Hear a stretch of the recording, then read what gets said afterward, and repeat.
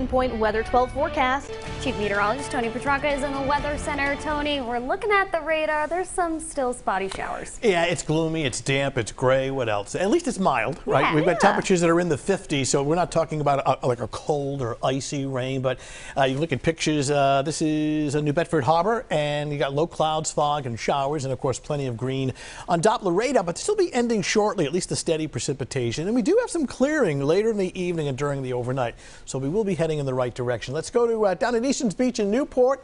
It pretty much tells the story here. Gray skies, breezy, with temperatures in the well into the 50s, and still tracking showers and some drizzle. And numbers now, most areas now middle to upper 50s, almost a solid 10 to 12 degrees above average for this time of year. So damp early this evening. We'll still have some leftover, some showers and drizzle, but the steady rain should be ending shortly. As far as the clouds clearing out, that will happen overnight, and then that sets up for dry, sunny weather both Thursday and Friday. A little windy on Thursday and breezy on Friday, but both days are dry. Cooler to colder air returns this weekend. It is chilly and rather gusty. Saturday, we're not calling it a rain day, but there may be some sprinkles.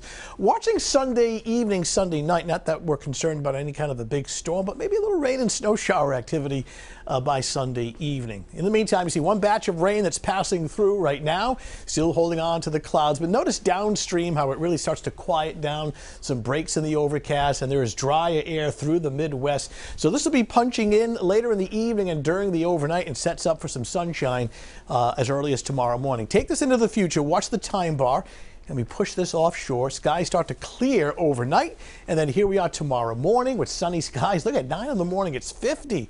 Still mild for this time of year. Here we are tomorrow afternoon, breezy. The temperature starts to drop a little bit. The wind will make it feel cooler, but nice to have the sunshine back. Then we jump ahead to Friday afternoon with more sun, breezy, and a cooler day with temperatures in the lower 40s. Here's a close-up look at it, how it all plays out. This is 7 o'clock in the evening in the middle 50s, and watch how the skies clear out overnight. And then here we are tomorrow morning, heading out to work, kids heading out to school, sunny in the upper 40s. And then during the afternoon, it is windy but dry. Sunshine, upper 40s to lower 50s. And then by this time tomorrow evening, we're looking good. Clear skies tomorrow night and colder. Tomorrow morning, waking up to sunshine at 7 o'clock in the morning, 47, well above freezing. It's 51 at 11 a.m. And then during the afternoon, gusty winds will start to knock the temperatures down a bit. So while we are forecasting pretty nice temps, a gusty breeze should make it feel cooler. All right, 7-day forecast. Here's the deal with the weekend. Windy and chilly both Saturday and Sunday. Saturday is not a rain day. I would prefer to use the word sprinkle. How's that? So we can do okay with that. And then Sunday's a little interesting. Towards Sunday evening, Sunday night, perhaps some rain and snow showers. I don't think it's serious, but some rain and snow showers. And notice the temperatures over the weekend, Sarah and Kim, colder with the temperatures between 40 and 45.